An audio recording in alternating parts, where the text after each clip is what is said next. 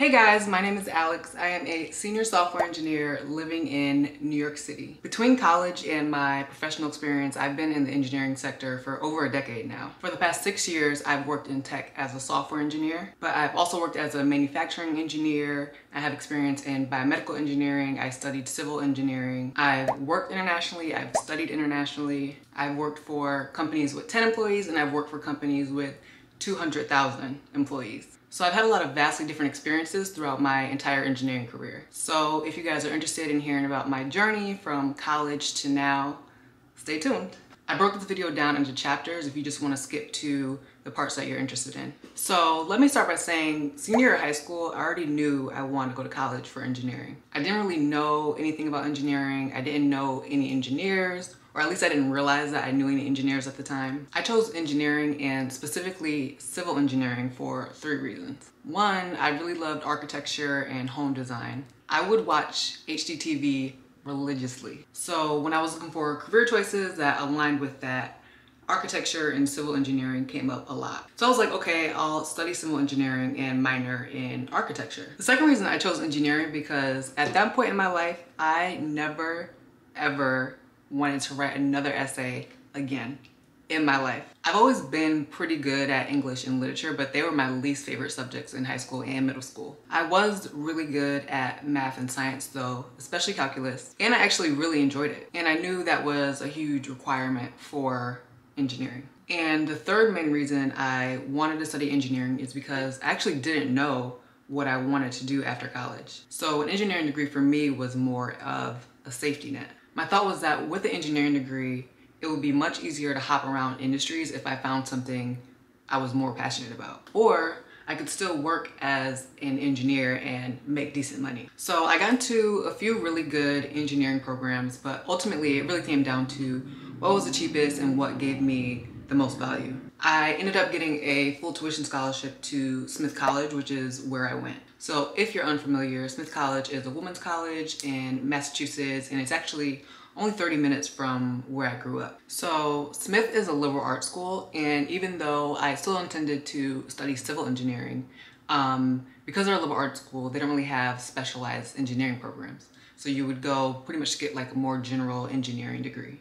So for instance, when you graduate, you don't get a degree in civil engineering or electrical engineering. You get an engineering science degree. So with the engineering science degree, you first take classes in all types of engineering fields, and then towards your junior and senior year, you can start taking more specialized classes if you want to. So my first year of college, it was great socially, but academically, your girl was struggling. I was getting C's like clockwork, okay? Like getting a B- was a good day. I eventually learned how to manage to stay afloat, but it took a lot of office hours and it took a lot of late nights. I also took my first computer science class my first year, which was Intro to Programming with Python, and I hated it, which is ironic because now I'm a software engineer that mainly codes in Python. But at the time, I just found it so frustrating and a waste of time because, again, like I wasn't going to school for computer science, I was going for civil engineering.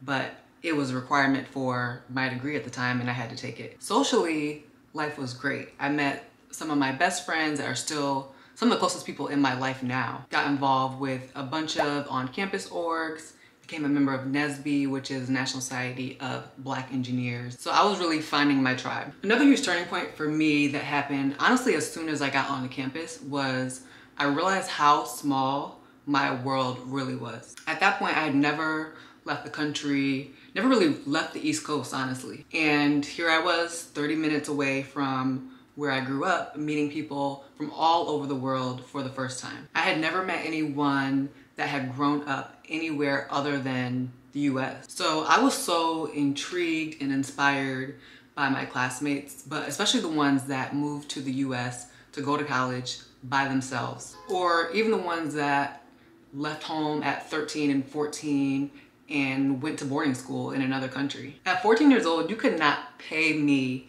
to go to a boarding school, even in my own state. Even if it was 15 minutes down the road, I wasn't doing it.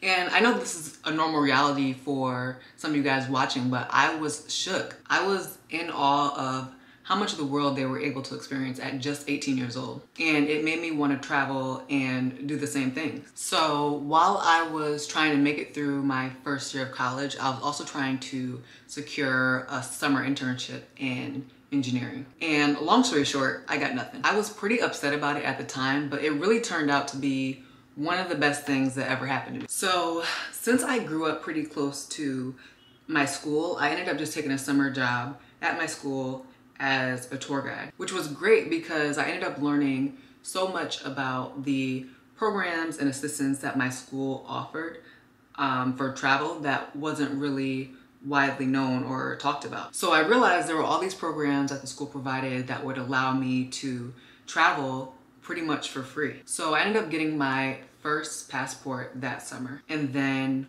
6 months later, on New Year's Day of 2013, I left the country for the first time. So I went to Costa Rica for 3 weeks. I lived with a family. I worked with this retired biologist that owned a turtle farm. Mind you, my Spanish was very, very bad, like muy malo. And the family and everyone I worked with all spoke Spanish. So I was really just out there, like no words, just vibes. Luckily, one of my friends was also on the trip and she spoke Spanish. So she was pretty much my translator the entire time. So that was my first ever international trip. And as soon as I got back, I was like, I need to do this again immediately. So I signed up for this 2-month summer internship program in Shanghai, China. It cost $3,400 and it was an unpaid internship, but my school held it down again. They have this program that pays you for unpaid internships.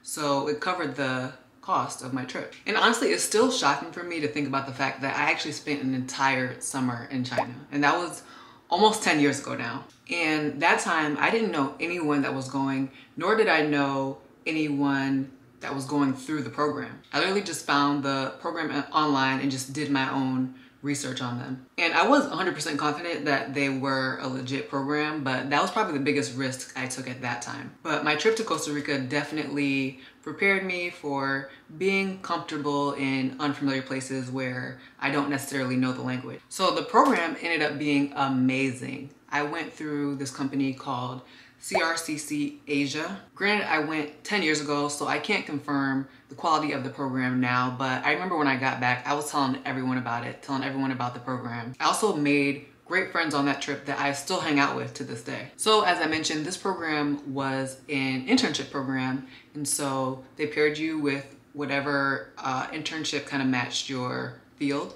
and I was paired with a medical device company. The company was called Devon Medical Products, and I was a biomedical engineering intern. So I'm not sure if they're still around, but their headquarters was in Pennsylvania and they had an R&D office in Shanghai, which is where I was working. They specialized in negative pressure wound therapy, which is a complicated way of saying that they just made these handheld vacuums that suck all the bad fluid out of a wound so it will heal faster. I'll post a diagram somewhere so you can see what I'm talking about. My job that summer was more on the quality assurance side. So they're working on a new product and I had to run a bunch of tests on it and write up reports on the testing. So things like checking how much fluid it can hold, making sure it worked properly in different scenarios, etc. And I actually really enjoyed it. It was definitely another transition point for me because up until that point, I thought I still wanted to be in civil engineering, even though I just finished year 2 and I really wasn't liking it that much, or at least as much as I thought I would. So I thought civil engineering was close enough to architecture where I'd be able to learn about all these like cool buildings and skyscrapers and like nice looking homes. But a lot of civil engineering involves less nice looking buildings and more things like roads and bridges and things that I just was not interested in. So given the fact that I was really just more interested in building design and the aesthetic, I realized civil engineering just wasn't really for me. So this internship in China was the first time that I was actually like, wow, I can actually see myself enjoying being an engineer. I could see myself enjoying being a biomedical engineer. So when I got back from China and was starting my junior year, I was on 2 missions. One, to switch my career focus to biomedical engineering, and 2, to study abroad for that spring semester because the travel bug could not be tamed. So my fall semester, I stayed on campus, and it was honestly one of the hardest, probably the actual hardest semester that I had. That was because 1, if I wanted to study abroad, I had to pull my GPA back up. At that point, that last semester, it had slipped to like a 2.98, and I needed 0.02 points to be able to study abroad. And 2, I also needed to make sure that I got enough required classes done so that I would be able to graduate on time, because a few of the classes that I needed to take that spring semester weren't offered at the schools abroad that I was looking at. So not only was I overloaded with all these difficult engineering courses, but on top of that, I just had the pressure of trying to also do well in them enough to raise my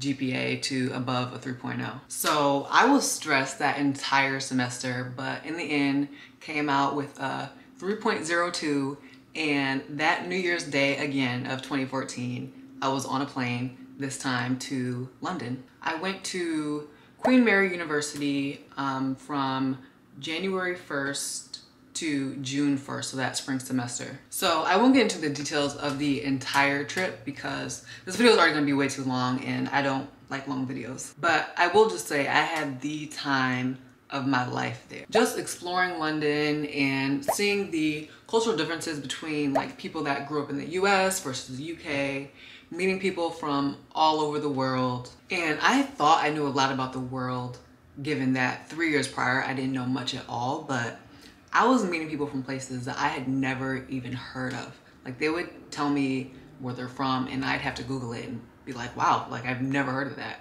And of course we did a backpacking trip in Europe. You cannot study abroad in Europe and not backpack around the continent. I went with some of my friends that were also studying in London. We went to France, to Spain, to Portugal, to the Netherlands, to Italy, to Greece. We even went to Morocco and like spent the night in the Sahara Desert. I had gotten a stipend that was supposed to last me for 5 months for dining from my school, and I literally spent the entire thing on travel. Like I was eating rice and pasta every night in my flat so I could just save up my money to travel, and it was worth it. I didn't have good food, but I got to see a lot. But it was a crazy feeling going from just getting my passport in 2012 and then less than 2 years later have already had visited 10 countries. So anyways, back to school. I took 3 engineering classes and 1 like random history class while I was abroad. I took a class called Intro to Biomedical Engineering, and I remember really enjoying that class. We learned about the biomechanics of hip and knee replacements, which I actually learned a little bit about in the previous semester in the first biomechanics class I took. We learned about what materials are safe to go into the body and how certain forces on the body may affect them. So for instance, when you walk, you're already putting pressure on certain parts of the bone. So some of the things that we learned about was like, okay, if you have an implant, like how does that pressure affect some of those materials, right? Like how does it affect the metal? How does it affect the integrity of the metal that is in your body, right? Because you don't want something like that to wear down over time, because that would require brand new surgery for a person that's just not fun.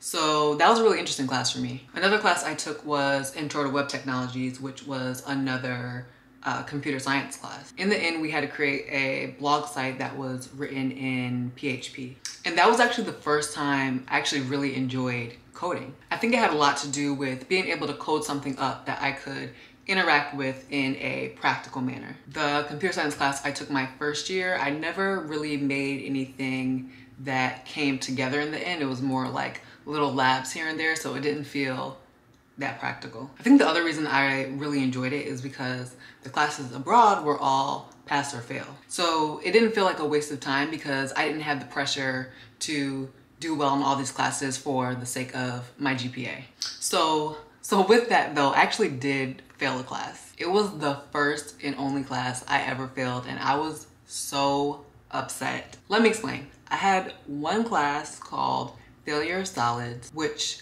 was about how strong certain materials are. And I keep saying materials a lot, but what I mean is like metals and ceramics and polymers, like things like that when I say materials. Knowing the properties of different materials is a huge part of a lot of different engineering fields. Anyways, the point of this class was to learn about how much of a load certain materials can take before they break. And this class was pretty difficult already. So sometimes if I don't understand something, I'll jot it down and like try to figure it out at a later point. So with that said though, I felt like half the semester, I really had no clue what the professor was talking about. He kept mentioning this word aluminium that I didn't know, and I just wrote down to like figure out later on. I honestly thought it was just like some new chemical I just had never heard of before. It wasn't until 2 months into the semester where he said the word and actually pointed to the word that he was saying. Guys, I was like, are you joking? It's literally aluminum. I was so upset because I tried so hard to get my American versus British conversions down before I got to London. I'm like, okay, trousers, pants, elevator, lift, meters, miles, look left, not right. And I'm like, damn, no one told me I need to memorize the periodic table in a British accent. So your grade for that class was 20% coursework, which was like one assignment, and then 80% of your grade was the final. And I failed the final real bad. So while I was in London, I was able to secure a summer internship with United Technologies as a process engineer. So I got back to Massachusetts early that June and started working a few days later. Again, it still wasn't biomedical, but since I was abroad and didn't get the chance to really go to career fairs that year, I just wasn't gonna be picky with where I was interning. So the short version of that internship experience is that on my last day, they actually gave me a return offer to work there full time after my senior year. And I remember being like completely shocked by it. I didn't even know that was a thing that they even did. My plan for after my senior year was to find a full-time biomedical engineering job in New York City, so that kind of completely threw me off. On top of that, they were offering me more money than I had ever seen in my life before. Mind you, I was a broke college student, somehow surviving off of $100 a month that got my that paid for my gas, you know, occasional takeout, maybe, just maybe, a shirt from Forever 21. Like it was a tight budget, okay? And I somehow was doing it. So hearing that number, I was shook. So I took the offer, and my senior year was really a breeze because, you know, I had planned to like look for a full-time job, but since I didn't need to focus on that anymore, I was just chilling. By that time, I was taking more electives that I really enjoyed. I ended up making Dean's List for the first time. So I graduated with my BS in engineering science in 2015. There's this tradition at my school that when you graduate with an engineering degree, you get a hard hat. And during the graduation ceremony, they have all the engineers stand up and change their cap into the hard hat. A week after my graduation, I started working full-time as a process engineer at the company I interned at the summer before. So if you're not familiar, process engineers that work in manufacturing design and implement processes to ultimately build a product. And in doing so, the goal is to make the product as efficiently as possible without sacrificing quality or adding more cost. So the larger company that I worked for was United Technologies, but I worked for one of their smaller brands called Kidda. They make all types of fire alarms and fire extinguishers. You likely have a Kidda smoke detector in your house right now, or you've probably seen one of their fire extinguishers somewhere. So those are some of their residential products. But they also make a bunch of commercial products that you'd probably never see really. And that's the side that I worked on. They manufacture these huge, super connected fire suppression systems and alarms that would go into like more commercial buildings. So, you know, like hospitals and shopping centers and things like that. The processes I worked on were usually for assembling valves and pressure switches and things like that that connected the systems together. So it was very much of an operations job, but the engineering part comes from knowing the details of the product itself, knowing how it fits in the bigger system and things like that. After the excitement of my first big girl job in my big girl apartment wore off, I realized I didn't really even like my job. Specifically, I did not like working in a manufacturing plant. I had to wear steel-toe boots and safety glasses pretty much every day, all day. Honestly, between the valves and the boots, it was just a very unsexy situation for me. Like, my hands would be greasy all the time from having to touch different tools. Like, I was feeling very rough and rugged all the time. Honestly, I felt like all I was missing was a pickup truck. Like, it was rough. At the time, I also desperately wanted to move to New York City. Initially, I was trying to find the same job somewhere in New York City, but a lot of non-technical engineering jobs in New York are actually kind of on the outskirts. So like New Jersey or like somewhere deep in Queens. And I was like, no, I want to be in the city. Like, smack dab, here's me, here's the Empire State Building, and like, I just want to be surrounded by Starbucks at every corner. Like, that's how in the city I wanted to be. And so New Jersey wasn't gonna work for me. And on top of that, I wanted the flexibility to kind of work from anywhere. There's no working from home in manufacturing. Maybe they're a little bit more lax, you know, after the panorama, but before that, like, if you needed to do your job, you had to be on site. So I knew I wanted to transition to tech, and I knew I wanted to move to New York. So I moved back home in Massachusetts with my parents to save up for almost a year. And actually, plot twist, I originally thought I wanted to be a UX UI designer. So I made what I thought was a pretty good portfolio, learned the crap out of the Sketch app and out of Photoshop. Then I applied to a bunch of entry-level design jobs in New York, and I would either get rejected immediately or just not hear back. So enter the Flatiron School. My thought process was, okay, even though I want to do UX UI, what if I do the software engineering bootcamp in New York City, focus on front-end development, and then get into design that way. Plus, it would give me the chance to live and network in New York City for a few months. And I don't know if they still do this, but back when I went, they guaranteed that you would find a job within 6 months, or they would give you your money back. So I applied in early 2017, I got in, left my job, moved to New York in April, and I started the program. I had a phenomenal time at Flatiron School. I was at the 11 Broadway location in the financial district, so right in front of the Charging Bull, if you know your New York City tourist areas. And I was just living my best life in the city. The boot camp was 15 weeks, Monday through Friday, 9 to 6. And we covered all the basics of full stack development with Ruby on Rails. We covered, you know, SQL, NoSQL databases, JavaScript, React, all the stuff, all the basics. And during my time there, I realized that I actually really do like front-end development, and I was gonna pursue a front-end role after the bootcamp instead of the UX UI. There were about 20 people in my cohort, only 4 women, including myself, but everyone was really great though.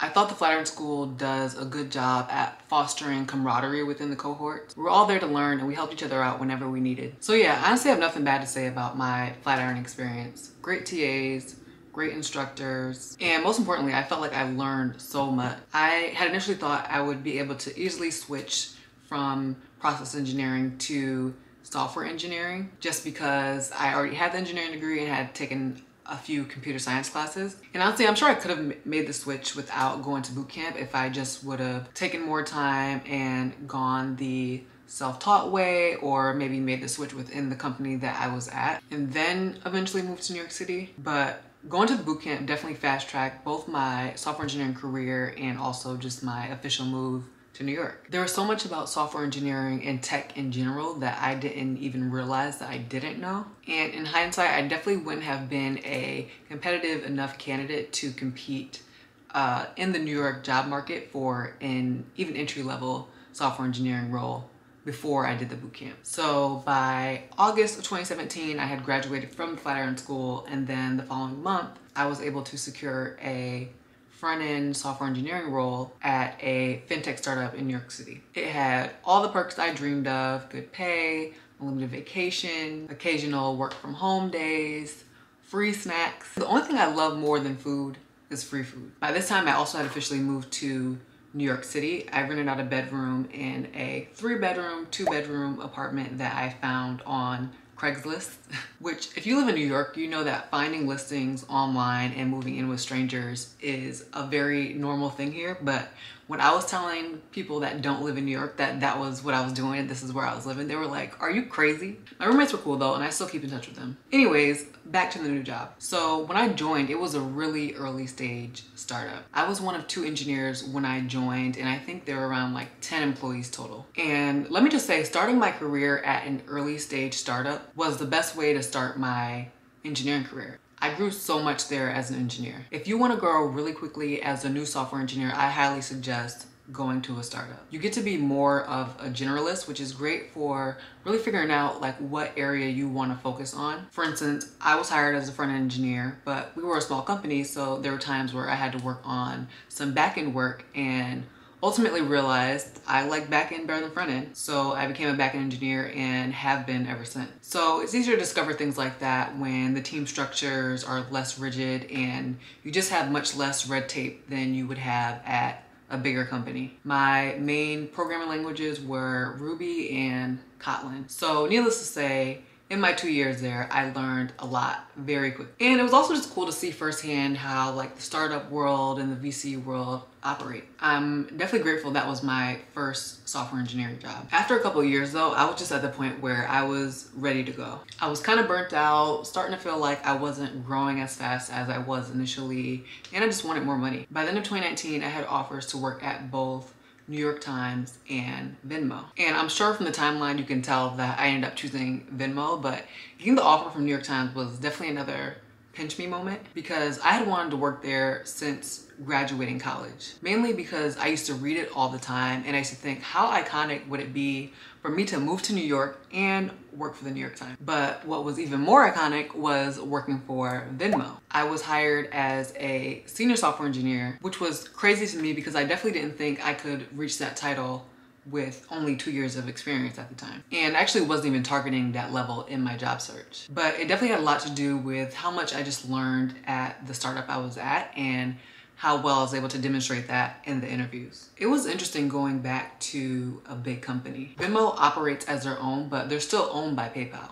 So PayPal was my actual employer. It was similar to the structure of my first company where I worked for a brand, but they were owned by a much larger conglomerate. I worked on a few different teams at Venmo. I started on an internal team and then I started moving to teams that were more public facing. I worked on the back end of a couple emails you may have received if you use Venmo. For instance, like the monthly billing statement email. I worked on the code that creates those monthly statements. It's a really cool feeling to be able to work on stuff that millions of people use and interact with every day. But it's also equally as stressful if something goes wrong or you introduce a bug into the code.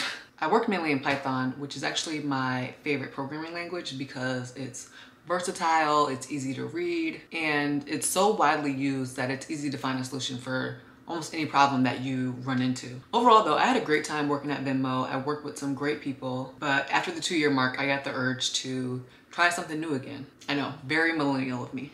I started prepping for interviews and leak coding for a few hours a week for about 2 months. And after countless interviews, I got an offer from Twitter as a software engineer. Twitter was one of the main companies I really wanted to work for. Before all the drama that's been happening with them now, it was known as a really fun, chill place to work. And also they had just announced that they were doing the whole remote forever thing, which I really loved. I love working remote. So yeah, I got hired to work on an internal team within Twitter. So I signed my offer in April of 2022 and gave my 2-week notice. And I was really excited to join, but also for the fact that I was gonna take my first ever sabbatical. I was gonna take 4 weeks off between leaving Venmo and working at Twitter to literally just do nothing, lay on the couch and just binge watch Netflix, which was an exciting time because I never had the luxury of being able to do that, let alone, you know, not work for a month. But literally a day after I signed my offer and gave notice,